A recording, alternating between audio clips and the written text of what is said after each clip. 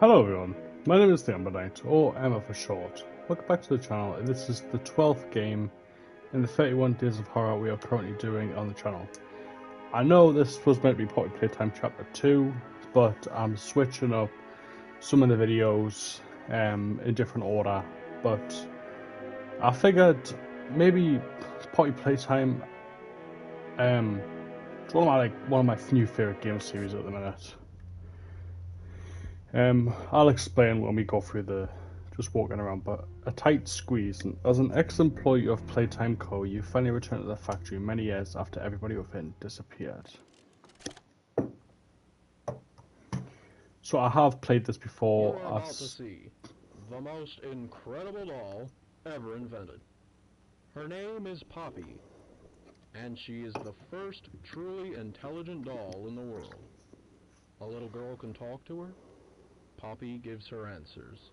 She is the first doll actually able to have a conversation with a child. Hard to believe? Just watch. Poppy Playtime! Poppy's as lovable as a real girl, and she talks like one too. Hi, my name is Poppy. I love you. Can you help me polish my shoes? Why, of course, Poppy. Just like a real girl, Poppy always wants to look her best. Perfect! Thank you. Her hair is sturdy and won't come out when you brush it, and smells just like a poppy flower.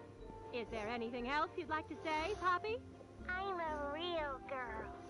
Just like you. What's the time?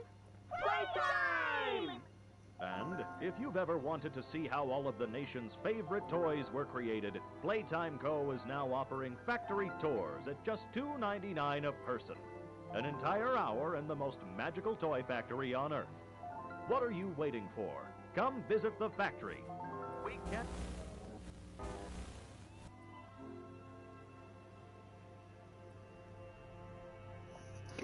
Okay, I'll try to do it with both eyebrows. Yeah, I have played this before. I watched another YouTuber play it in the past, like Chapter 2 and Chapter 3, but I don't remember much about Chapter 2 or 3. But everyone thinks the staff disappeared 10 years ago. We're still here. Find the flower. I thought it'd be pretty weird moving straight into Chapter 2 without playing Chapter 1 on the channel. Even though I'm sure everyone's seen this game already. But like I said, it's one of my new favourite, eat healthy like Braun. Did he take a 4,020 calories? 4,000 calories. Not bad.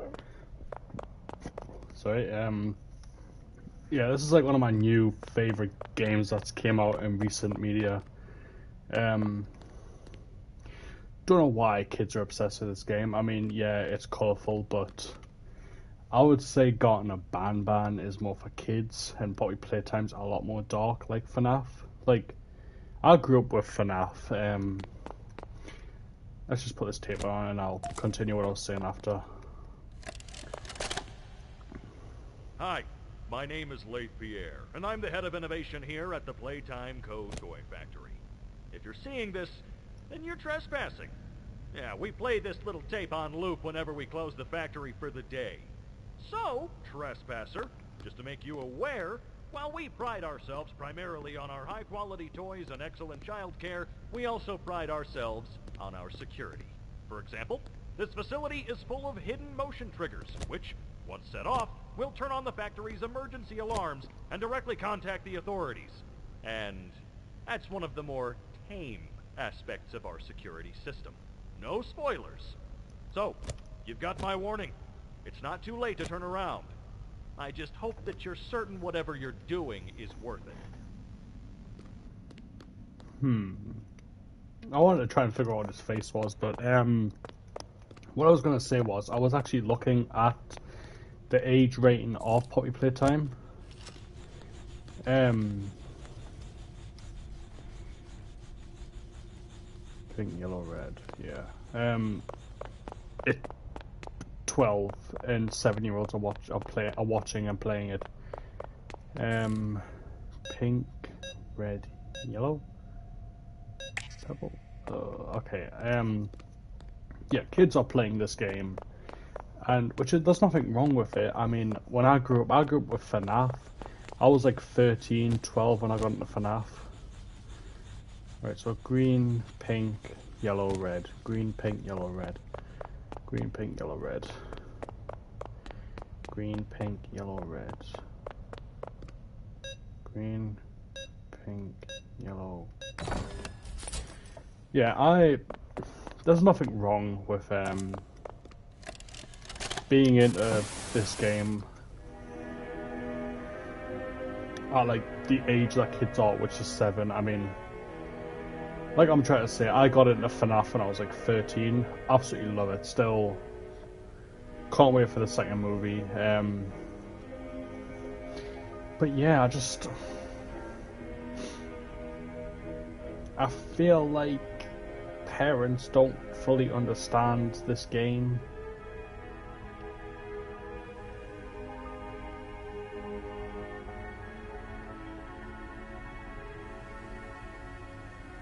Shit. Can I have that? Yeah, like my little brother is into this game. Obviously the iconic Huggy Wuggy, he knows that character.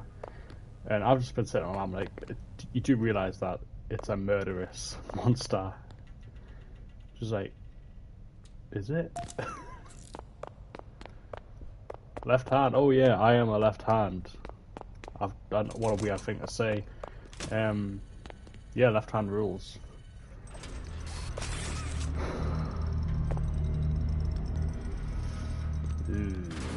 Hi, Huggy. Huggy Wuggy, 1984. Playtime Co. has designed hundreds of distinct toys, but none connected with people more than that of Huggy Wuggy. Our founder, Elliot Ludwig, aimed to create a toy which could hug you forever, as always is true. Playtime Co.'s 4-step process to create the most lifelike toys was a success.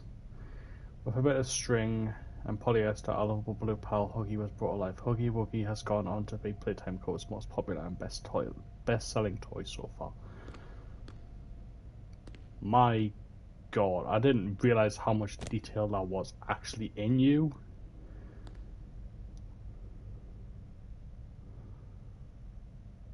High five.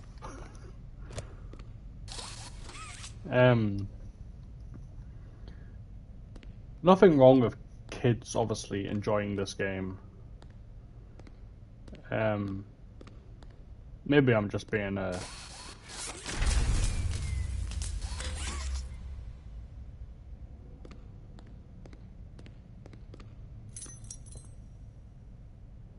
still don't understand how you get that key. Maybe I'm just being a bit of a party pooper and just being like, oh, why should kids play to enjoy something? I mean, if they enjoy it, they enjoy it. I don't know. Remember, be kind to others, show up on time, not hide behind doors to scare Leaf PR. Poor Leaf. Don't stay past 8 PM, misuse company time, time of machinery, and innovation without authorization.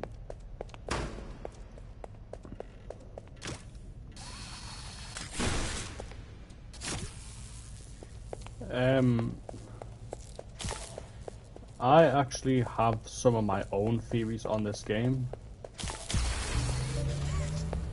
So, okay, he's gone now.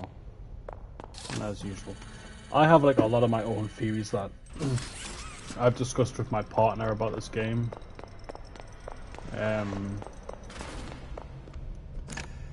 Yeah, I am looking forward to telling you guys about my theories and whatnot.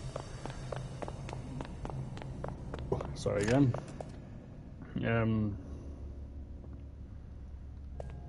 Should close that. Because like I've got a lot of theories about this game and where the story could go.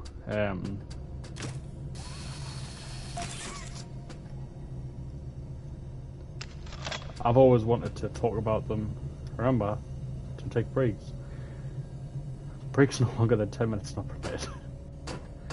If you go over 10 minutes, just by 1 second, we will break your arms at Playtime Co. Management will rip your legs off with these stretchy arms.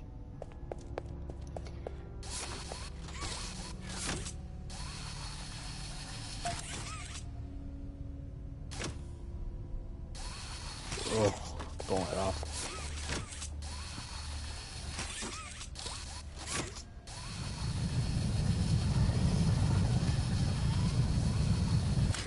That door reminds me of, if anyone's ever played this location, which I know it's a very popular, it's FNAF, I mean, this was probably spawned by FNAF.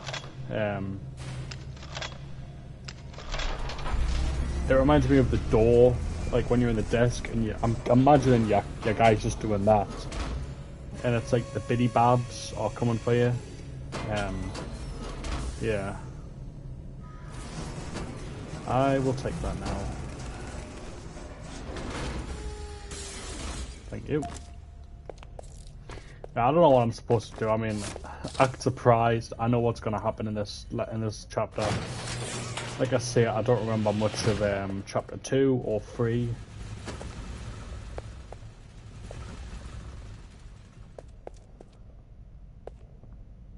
Okay, that's fucked up because like, what was actually trailing down there?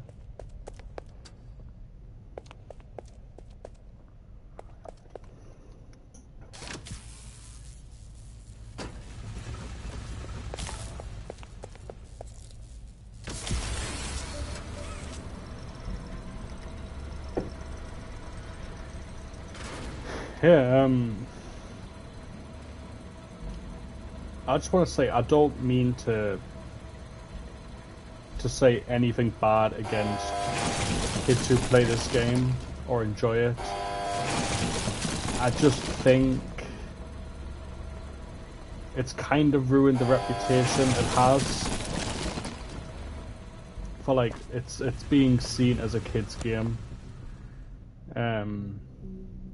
Yeah, I don't know how I feel about that, but more after that, after I've read this. Make a Friend 1960. So Huggy Wuggy was made in 1954, wasn't he? Whoa. Okay. Our founder, Elliot Ludwig the Accursed, from Bloodborne, was a visionary. He set the stage for all Playtime Co.'s greatest feats, yet of all the amazing things they create, they Make a Friend machine is one of the most creative, impressive, and advanced. It is solely responsible for nearly every Playtime Co. toy sold on the market. To this day, all it needs is to be fed the proper parts, and it will then paint, assemble, and do a quality inspection of the toy on its own. Gone is the need for a complex, sort of, and go back and labour. The machine could do it all and more. But then that just lets... people will smash this machine apart, because it'll be like... That's kind of how I'm going off track on what I'm trying to say. Long story short about this whole my quarrels with kids playing this game.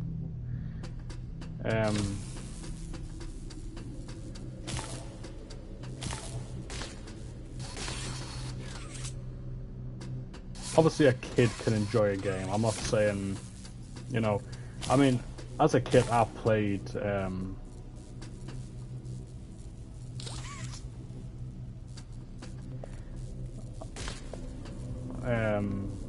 ooh, shit.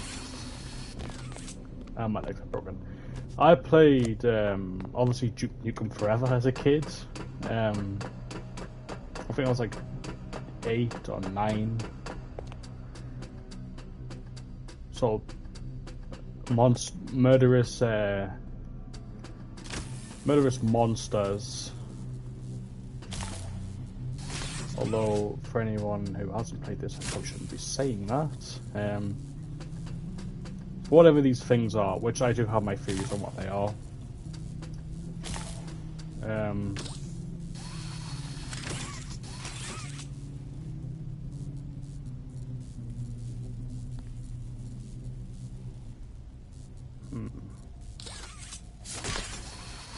I don't think it's bad for kids to. I'm getting off track. I hope I don't seem like a bad person for saying like kids shouldn't play this game. I mean, right. God, I'm going off track.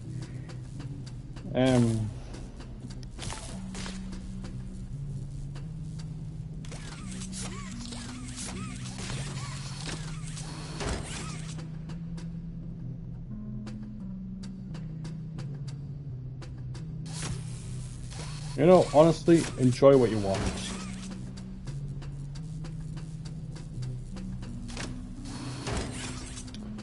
No one can say, well, me of all people cannot say what kids can and can't enjoy. Ooh, I don't think I'll use that one.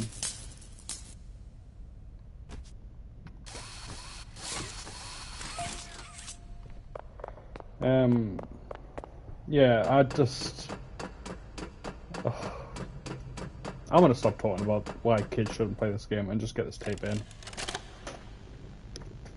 So, Stella, what made you want to work at the Playtime Co. factory? Playing with toys when I was young was so magical. I could go straight from my bedroom floor to anywhere in the world. It was such a great feeling.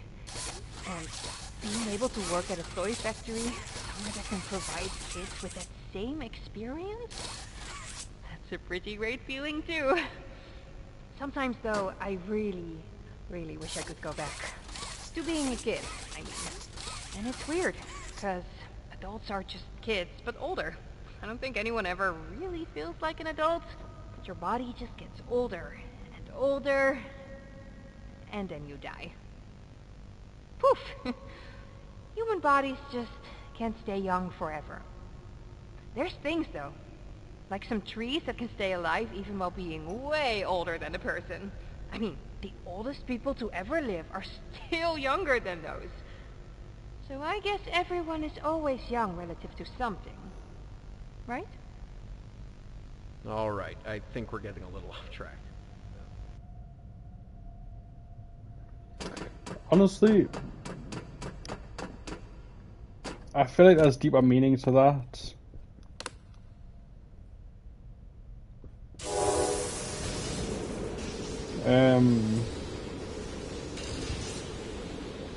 But who knows?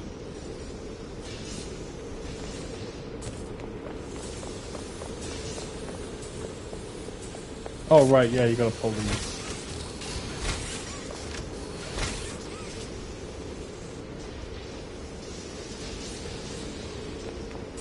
There's probably a lot of deeper meaning. Oh god, pure white eyes.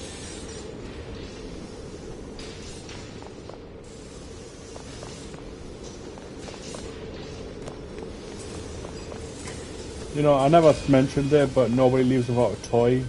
How messed up would it be if this machine broke and management did not know you were in here? Oh, sorry, management just was not around, the power was out, and you've got a toy sensor. Wait, pretty smart, honestly. Didn't notice them at the back.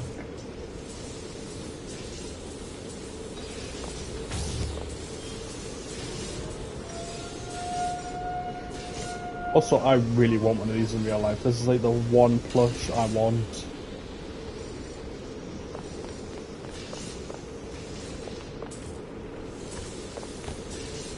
I feel like I've been hater mode for this entire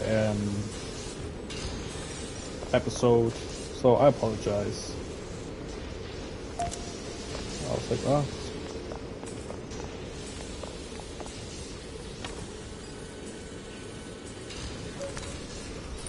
Of course, take it with you. Oh yeah. What if I was to, you know... Haha! Oops. It's too early to die. Get up.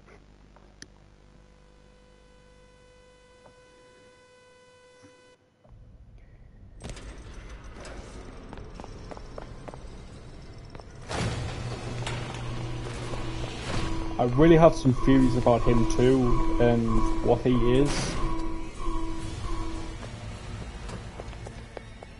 This part, when I first seen this part really fucking, oh my god.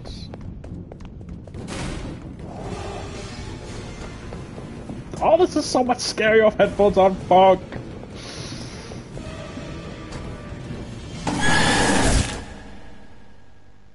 Okay, that is terrifying. No wonder, right.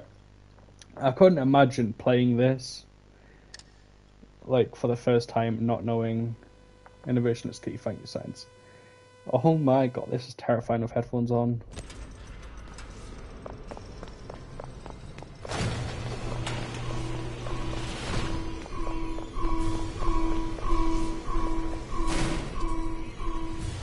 Also, I'm sure my theories aren't, like, gonna be accurate in any way.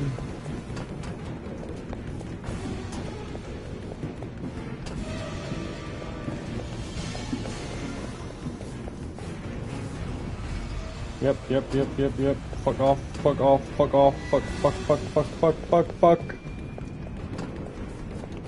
How fast is he? Oh my god! Oh! Okay, he's went somewhere else.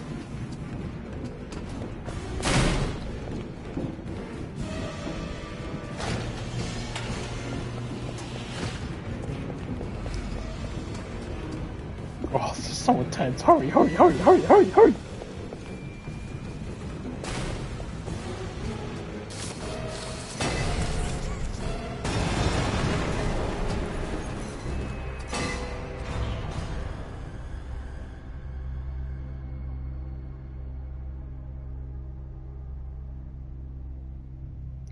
And that revamps my theory even more. I don't know if I should go into my theory just yet, but and I don't know if any other YouTuber has talked about this. I mean, this is just from my, like, personal talking to my partner and whatnot, but if you notice, when he hit his head on multiple times, there's pure blood. That's not black, that's not oil, that is blood. Not just that, I don't think he's dead. I don't know how big this factory is. I don't think it's ever explained how big it is just yet. But no, you are not dead. In fact, I know you're not dead.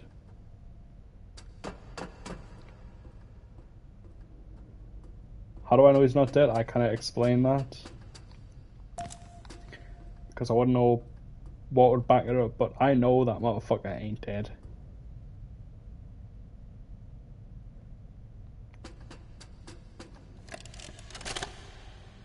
Final log. In relation. Experiment 1006.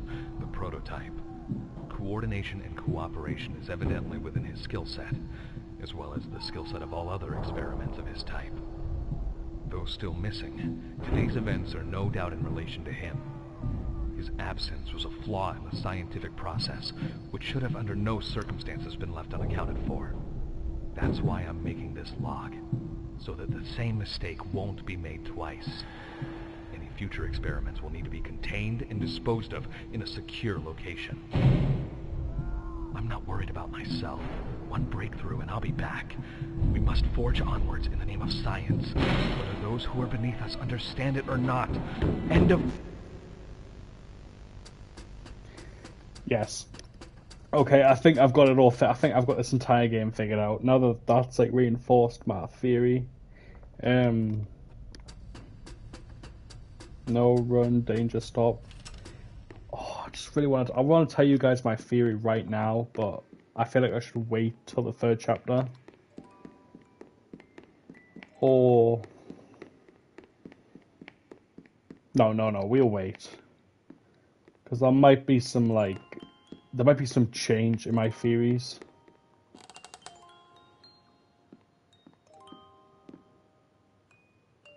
Oh, I didn't realize she was asleep at this stage.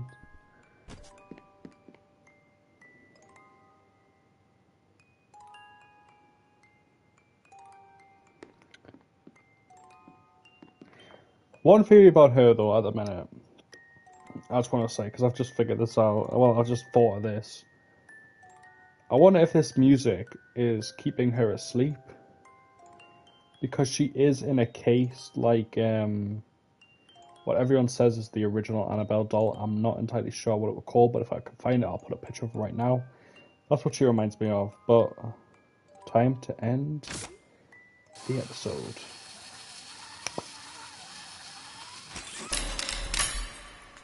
Oh, them eyes. You opened my case. Run! And that was... Okay, let's get that out of the way. That was chapter 1 of Poppy Playtime. I know that was a short episode. I mean, I don't know how long this episode's been on for. 26 minutes, maybe cut some of it out, but yeah, I will be recording chapter 2 for the next day and chapter 3 for the day after that. And I might switch out some of the Steam games we had planned because I'm not entirely sure I know how to record on the Steam Deck anymore. Like, it's been a while since I've done it, so I might just like slip Garden of Banban in. I will try and finish all of these games for a full episode for this October Halloween session that we're doing on the channel. Thank you so much for watching. I hope you enjoyed what you've seen today. And if you did, don't forget to like and subscribe, as always, and hit that notification bell for the future uploads, including the Halloween session that I'm currently doing. But till then, I will see you in the next video that I do. Goodbye!